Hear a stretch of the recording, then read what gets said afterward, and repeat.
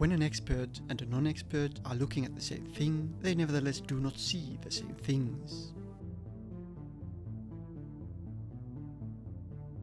This is because while the visual input to the eyes may be the same, the way the brain interprets this information is different. Different background knowledge in the brain is being combined top-down with a bottom-up visual input.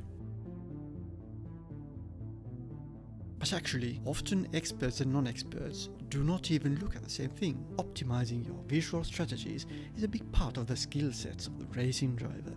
And textbooks also give exercises that are meant to teach how to look at and how to see the racetrack in the correct manner.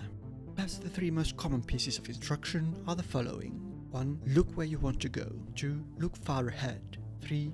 Use peripheral vision. Let's look at each of them in turn. First, look where you want to go. This is actually more of a set of 3 interconnected ideas. Look where you want to go. Do not look where you don't want to go, because wherever you do look, that's where you will go.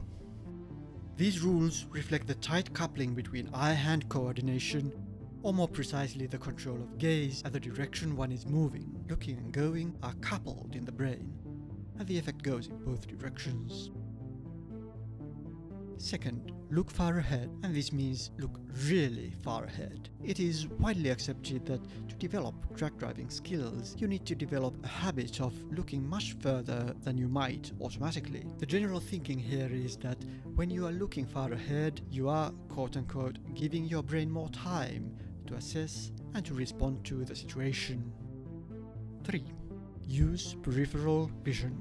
What racing drivers are taught is that they should try to take in everything in a kind of widescreen visual experience. This widescreen visual awareness is perhaps the most distinctive feature of the way racing drivers describe their use of vision, and for various interesting reasons that have to do with how your brain processes visual information, probably quite different to how you were taught in driving school to scan the traffic scene.